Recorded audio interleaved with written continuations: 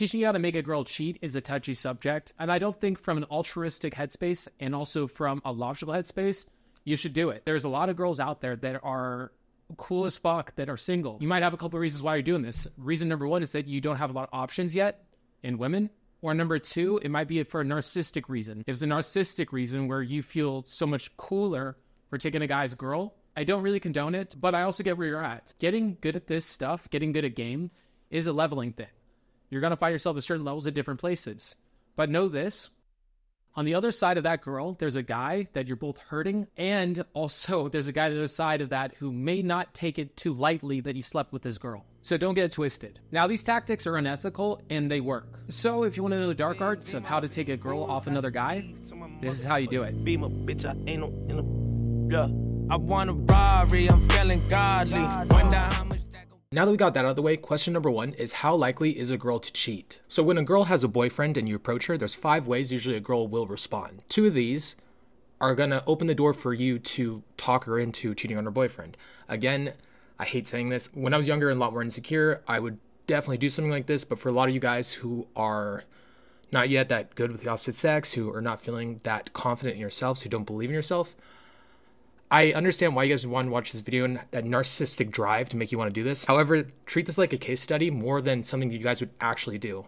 This is more just something fun to talk about, something more you can use to understand psychology a little bit better. Number one, you approach a girl and she might be looking uncomfortable. She might be tilting her head to the side. She might be giving a sympathetic smile. This girl is an awesome girl. This girl is a loyal girl and she has a boyfriend. Usually the girl will respond like this. Sorry, I apologize. I have a boyfriend. Don't take this to heart. A lot of you guys take this to heart and look at this as a rejection.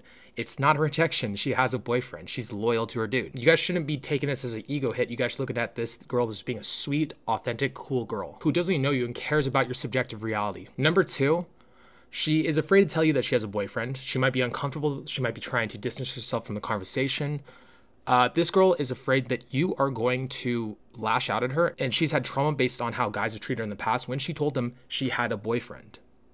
So don't be that guy. Number 3, she walks away or she's just straight rude with you. Now, this girl usually is a narcissist, but she is also a loyal narcissist.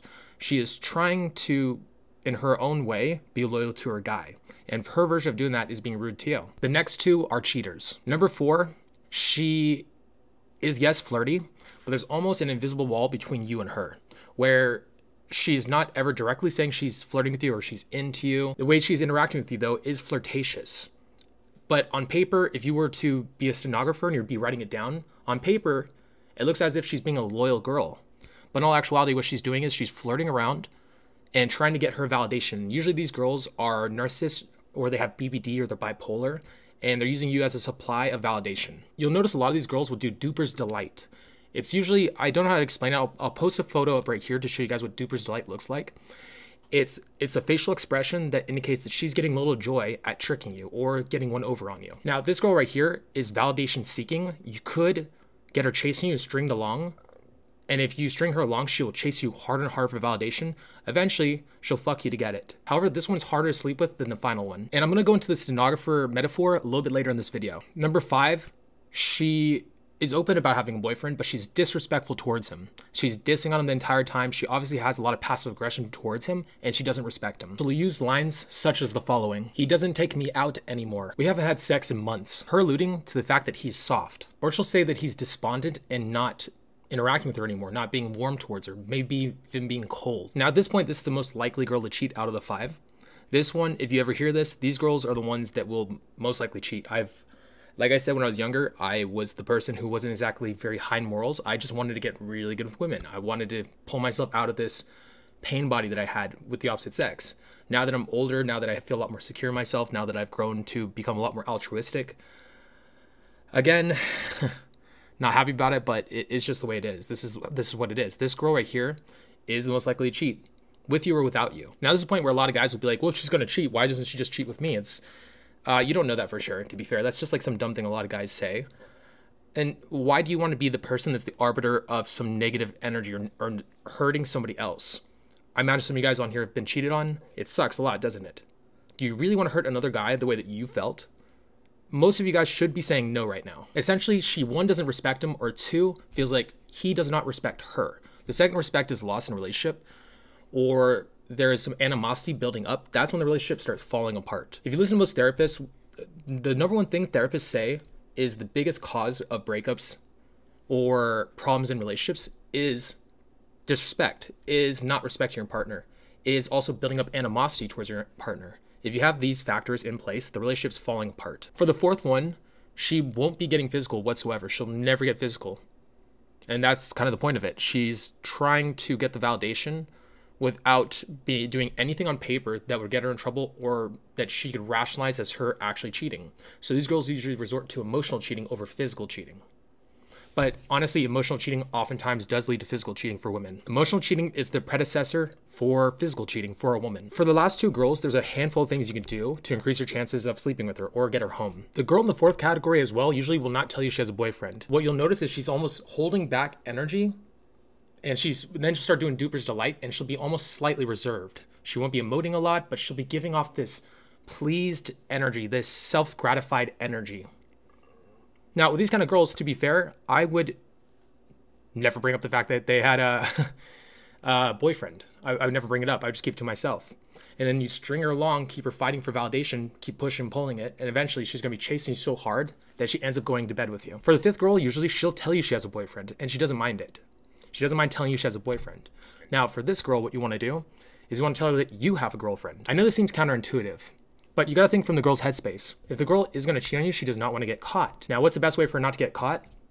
If the guy that she sleeps with also has something to lose. The girls in the fourth and fifth category usually are pretty shitty women, to be fair, and pretty shitty people. They do a lot of self-lying. They're not very self-aware. The girl in the fourth category, if you were actually to tell her that you had a girlfriend, she would attack you and get mad at you without understanding the hypocrisy of what's going on. Because in her head, she's not cheating. In her head, she's not cheating and she isn't a cheater. But she's probably been cheated on herself. And so she's going to spin her back around on you and look at you like she did one of those exes of hers. And she's going to have a trauma attack or a pain body attack. And she's going to attack you. It's why for the girl in the fourth category, you do not want to bring this up. You want to be more following the point of the stenographer like she is. You want to match her energy. You can be flirtatious in your energy, but never verbalize it. For both these girls, for fourth and fifth girl, you never want to verbalize it. It's more in the subtext of the conversation. It's by the way you move. It's by your energy. It's the person you are that attracts her. But what kind of person attracts the girl? One, relaxed. Two, is having fun. Is masculine in his energy. Is a man. Somebody that she can respect. Because girls fuck guys who they respect. If you're not a guy she can respect, or she doesn't look up as a leader or somebody that is valuable, it's not going to happen. So what you want to do is put in the subtext. Never verbalize your attraction towards her. The underlying frame is that you guys are just friends. You guys are just friends, but with flirtatious energy. Never verbalizing it. Never talking about it, because you do not want to set off the self-lying in their head or that pain body in their head. Except for the fifth girl. The way you frame the girl to the fifth girl is that you think your girlfriend is cheating on you. You're not 100% sure, and she said that she is pregnant with your kid. You don't think she is, but just in case, you want to be safe. And you don't want to break up with her if she's going to have your kid. You don't want the kid being in a broken household. But at the same time, too, you think she's cheating on you. Now, you're going to get the sympathy vote from the girl. She's going to also get attacky towards the girl and also get the catty energy towards the other woman. You're also going to be pre-selected. And you're not going to be somebody that can say shit if anything did happen, because your girlfriend's going to find out. Ooh. And now she can get away with this. She can get away with it. Because you're not going to say anything because you have a girlfriend. Now, let me explain the stenographer metaphor a little bit further. Girls do this all the time, especially in emotional cheating or in any situation, or even when they're flirting with guys in general. You guys probably had this where a girl's into you, changed her mind, and then said that she never was into you the entire time because you did some dumb shit. The girl's able to get away with this because she never verbalized it. And if you were to call her out for it, you look stupid. And she could always just lie and say that wasn't the case and you're reading into it too much and gaslight you into thinking that never happened. So you want to use the same tactics. Guys at an advanced level of game do what's called indirect direct game, which is actually something that follows the stenographer effect. The girl never knows 100% if you like her. And if you verbalize your intentions but that aren't your intentions, you can get away with it. I'm just being friendly. Oh, he's just a friend. What, I can't have friends? Now you can use the same tactics to keep the girl strung along, keep her the tension tight, so she chases you harder and harder, wanting your validation, wanting your respect. You can keep giving it back and forth to her. Give it to her non-verbally. Give her eye contact. Be cocky. Be playful. Be arrogant. Be masculine. Be confident in yourself. You have to believe in yourself before she believes in you. By being a guy's high value, over a long period of time, comfort is going to be built over time. Time spent equals comfort. Comfort equals sex. Equals the ability to be horny. So you got to take your time with this. Hang out with her. Don't make any sudden moves. Don't rush for sex. Take your time because time is your ally. Unless she is verbalizing or is slowly moving it to her place herself, which if she is, then you want to rush it up because she wants to have sex. She's not going to verbalize it because, again, the stenographer effect, but she will be slowly trying to move you towards her place so that she can cheat on her boyfriend. I'm going to go back to actually something I was talking about before. So with number 5, there's actually a really good technique that I heard a long time ago in the community and I've built upon since. The technique is when the girl starts talking shit on her boyfriend, you try to spin those points around in his favor. If she says he's really needy, you say, oh, so he likes you a lot. Oh, no, my boyfriend likes me a lot. And you say, you know what, that's actually a problem with me. I have a really hard time with getting close to somebody too quick. I got these crazy girls that are always chasing me down, and I just don't trust anybody. Now you are saying that you're opposite of her boyfriend, which is the one that she's mad at. When a girl usually is cheating on her boyfriend or is emotionally cheating, she'll usually start attacking her boyfriend with the traits that the other guy has that he doesn't. If you've ever been cheated on before, you probably noticed that she started nitpicking you. Maybe about your weight, about how much you're working, your job, maybe about the way you dress or the way you look. It's because the other guy has those traits. And she's now going through the honeymoon stage with this guy. She's going through the stage of glorifying this guy and love bombing him and love bombing herself and maybe even being love bombed herself. Well, if you put yourself as the opposite of the guy that she is now currently mad at, she's going to be tenfold more likely to sleep with you. If the guy is somebody who's very soft, he's not very masculine, and you come across very masculine, tough, somebody that's a bad boy, she will definitely fuck you. She'll definitely fuck you. If you're giving this and you're completely consistent to the energy, and you're playful, you don't give a fuck about the outcome, you're just being playful, you're being cocky, you're being loud and wild, she's going to want to take you home. You can hype him up again and again and keep pumping this and keep telling her that you're the opposite. So basically the idea is that society thinks that these certain things matter to a girl.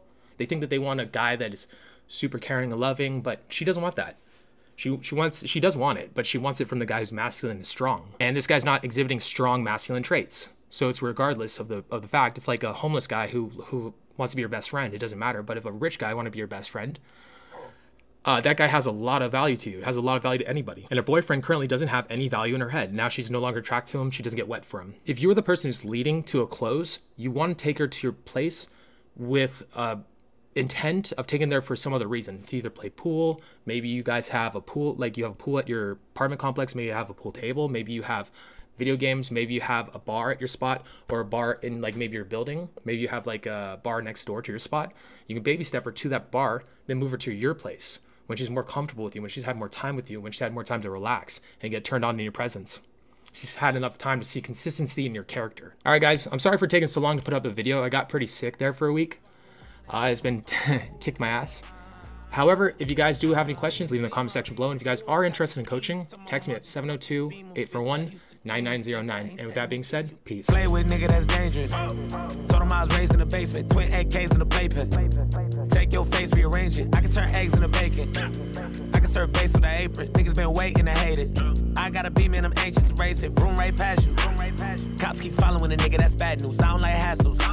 Suck it down, Remy, and I'm feeling like Pat Poops.